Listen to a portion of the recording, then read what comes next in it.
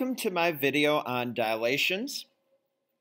This is the last transformation that we will be learning this year.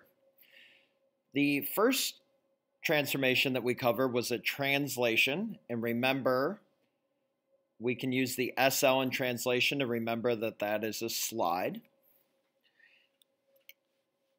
And remember, in a translation, the coordinates don't necessarily stay similar.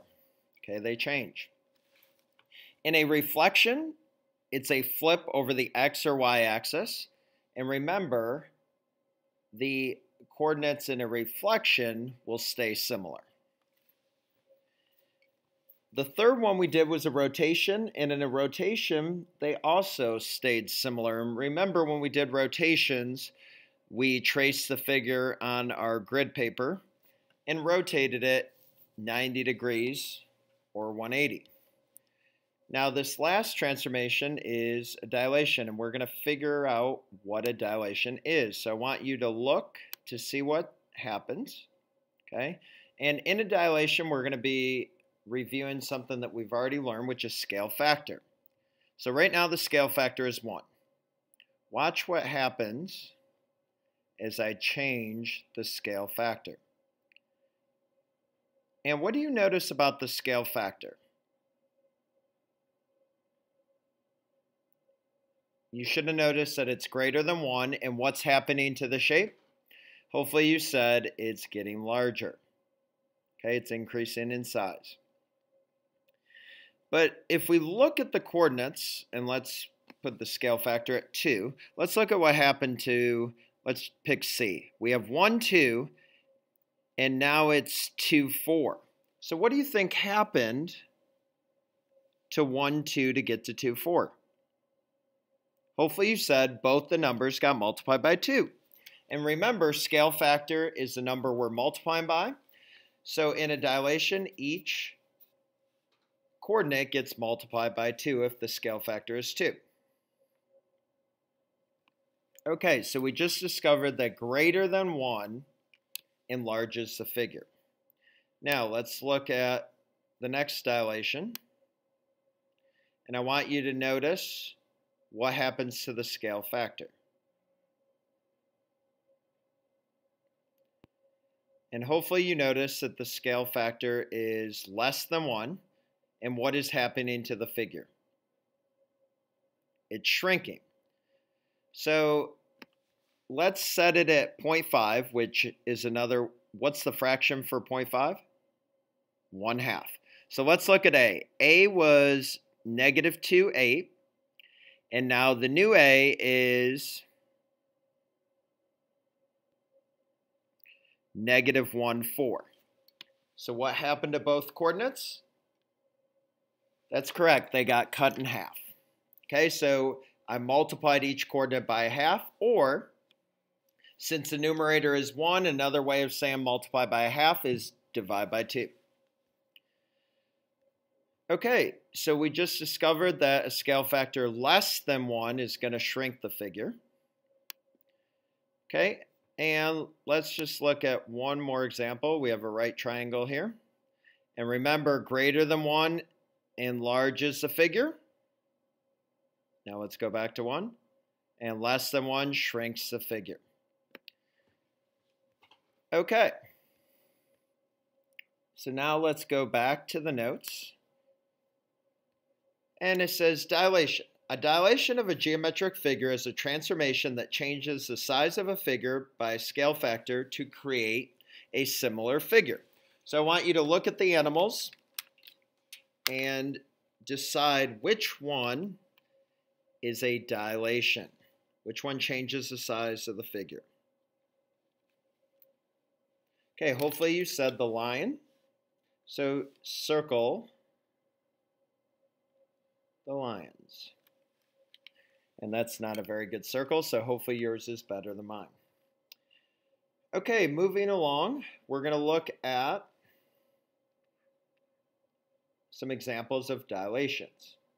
Now, I'm going to tell you there's 3 dilations, so I want you to be thinking about which ones are dilations. And hopefully 2 stood out to you. Hopefully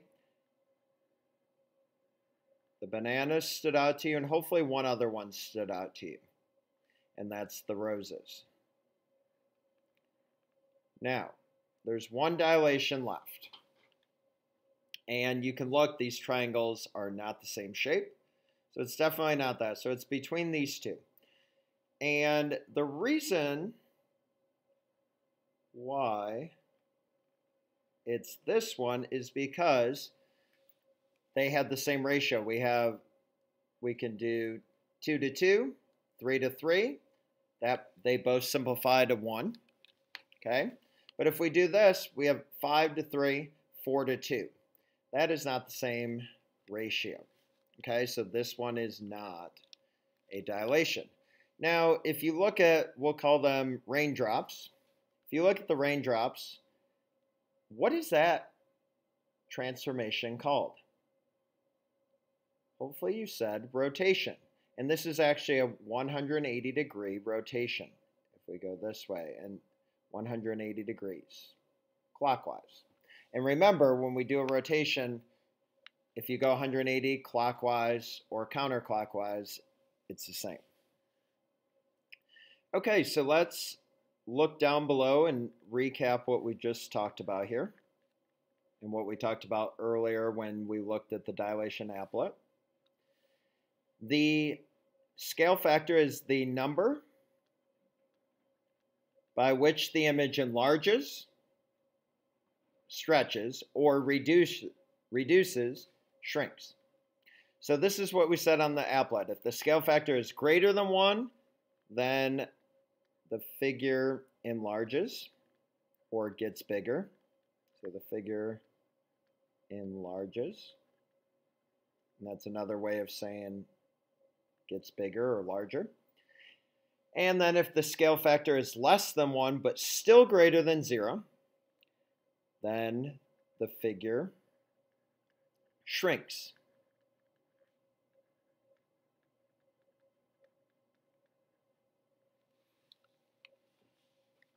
Or gets smaller. So smaller is another way of saying it shrinks. Okay, so to dilate an image whose center of dilation is the origin, we are going to multiply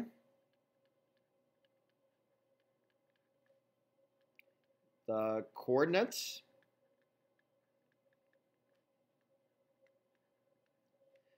of the original image by the scale factor.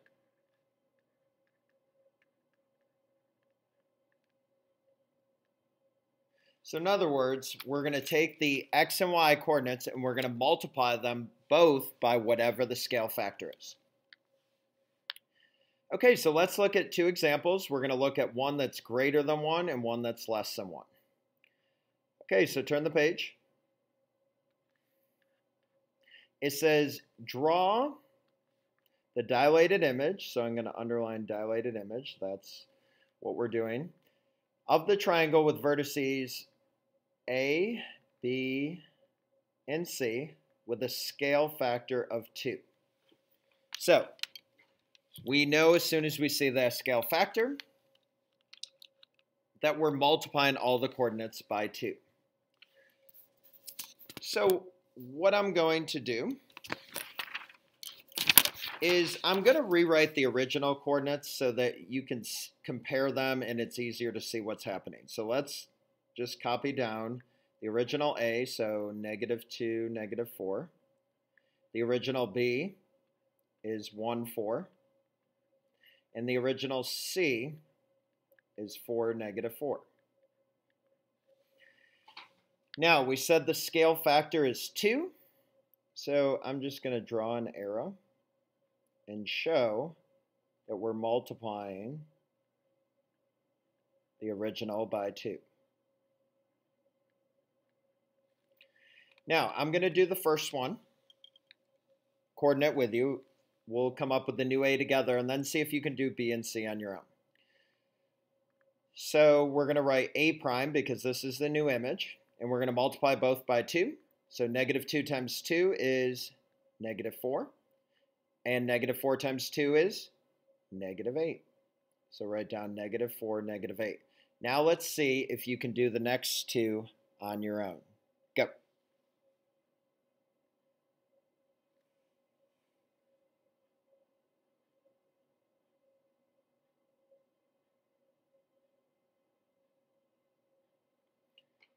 If that wasn't enough time, go ahead and pause the video, but if it was enough time, here we go. 1 times 2 is 2, 4 times 2 is 8, so 2, 8, and the new C, 4 times 2 is 8, negative 4 times 2 is negative 8. Now we have to graph this on the coordinate plane, so we're going to graph the A prime, negative 4, down to negative 8, and we're going to call that A prime.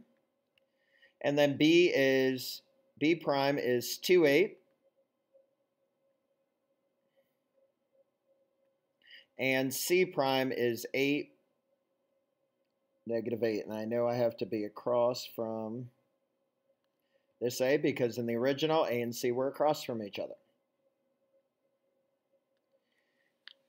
Now you probably want a ruler for this part, so reach in your desk, or if you're sitting on the side, reach under your desk and grab the ruler, and let's connect the points.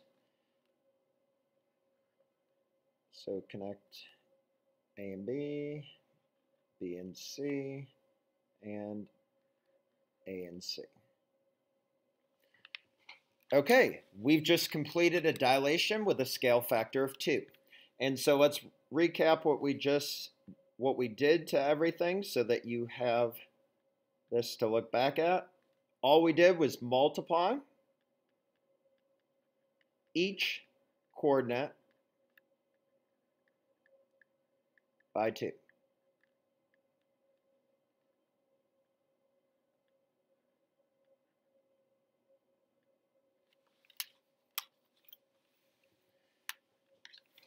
Okay, now we're going to look at the next example. And the next example, if you look down at number 2, it says draw the dilated image of the rectangle with vertices A, B, C, and D with a scale factor of 1/3. So let's underline the keywords. Dilated image. And we're going to underline what the coordinates are. And we're going to underline scale factor of 1/3. Now, just like the previous example, I'm going to write down the original coordinates so that we can actually see what's happening.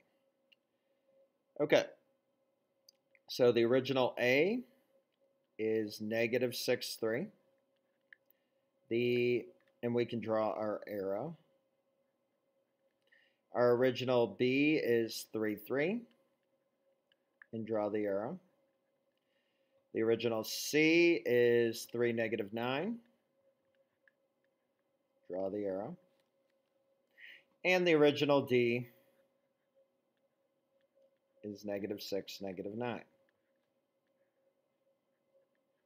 And draw the arrow.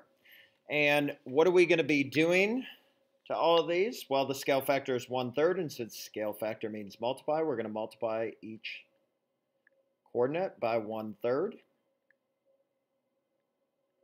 Now, hopefully you remember that since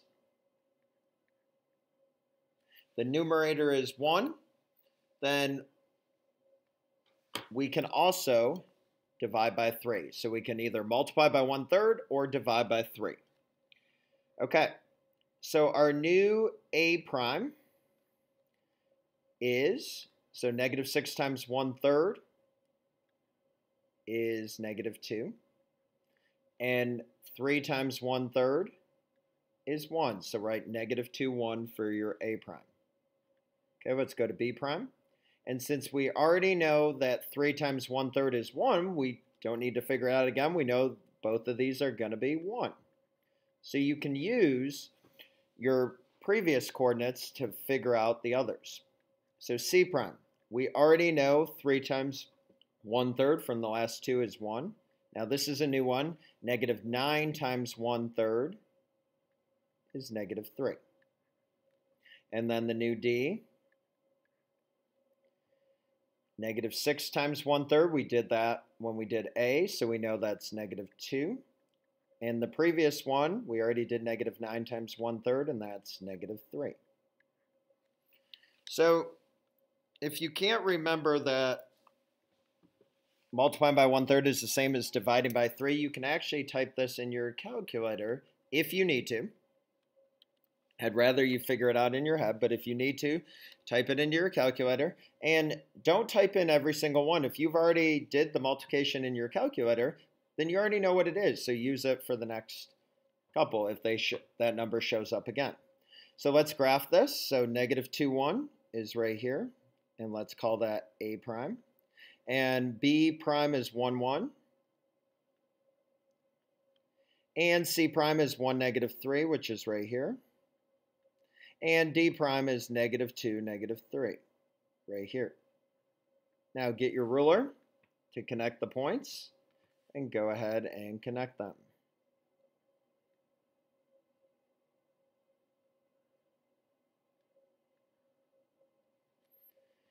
And now we've just created a dilation with a scale factor of 1/3.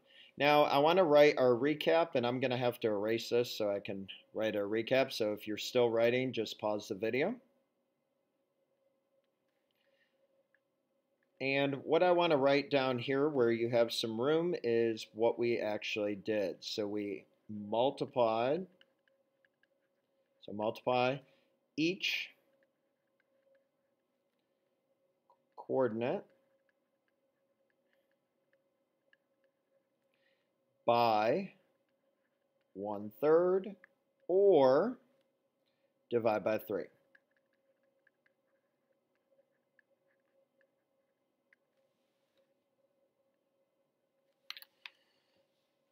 If you've got that down, you can look at the next page. And now we graphed the new image, okay, with the scale factor and wrote the new coordinates. Now we're going to come up with the scale factor. So the original graph is already drawn for you and the dilation is drawn for you. So now we need to come up with what the scale factor is. So I'm going to show you 2 ways to do it. So we have to find out what is the scale factor of this dilation. So one way to do it is to pick one of the x's and just compare the two. So here's the original, here's the new one. So how do I get from negative 4 to negative 8? Hopefully you said times 2. Okay. So we can do that for the b's as well. How do you get from negative 1 to negative 2? Times 2. They're all going to be the same. And how do you get from negative 4 to negative 8? Times 2. Now we use the x's. You can also use the y's, except if the y's are 0. So I can't use these two to compare because both the y's are 0. But I can use this y, so negative 2, and this y, negative 4. So the b went from negative 2 to negative 4, so it doubled. And the c went from negative 3 to negative 6, so it doubled. So we know the scale factor is going to be 2. Now we can also pick 2 of the coordinates and write them down, and then compare those. So I'm just going to pick A prime, and A prime is negative 8, 0. Write this down. And A is negative 4, 0. Now we said that we can't compare the zeros, okay, because then it would say that the scale factor is 0, and we know that if it did something, the scale factor can't be 0, okay? So we're going to compare the x's, and since scale factor ratio is new over old, we're going to put the A prime on top and the A on the bottom. So we're going to write new over old. And the new one is negative 8. And the old one is negative 4. And what's negative 8 divided by negative 4? It's 2.